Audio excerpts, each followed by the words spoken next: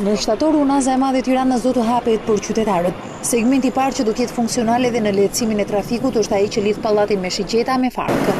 Bashkia e Tiranës informon se pas përfundimit të veprës së mbikalimit te zona e Shkollës Teknologjike, punimet janë në 600 metrat e fundit, që përshkojnë zonën e Selitës dhe që lidhin Unazën me pjesën ekzistuese në afërsi të Kopshtit Botanik.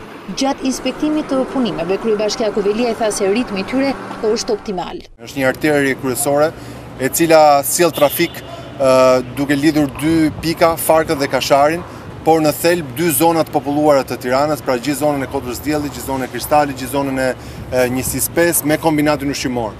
Sigurisht që këto janë punë masive, do të thotë që ritmi që kemi pasur në kaq pak muaj ka qenë jashtëzakonisht i lartë. Dhe jam shumë krenar për gjithë kolegët, nga inxhinierë deri ke punëtorët më të thjeshtë, që kanë punuar ditë-natë, një pjesë e madhe prej tyre kanë sakrifikuar pushimet e verës që kur pjesa tjetër e Tiranës të kthehet nga pushimet ta gjejë këtë aks të përfunduar. Paralelisht po punohet me ndryqim, rrugët dytësore, trotuare dhe mbikalimet e këmbësorëve. Ambicia jonë është që përpara fillimit të vitit shkollor, ne të kemi përfunduar të gjitha punimet në Unazën e Madhe të Tiranës, që lidh zonën nga Kombinati Ushqimor deri tek zona e Lundrës.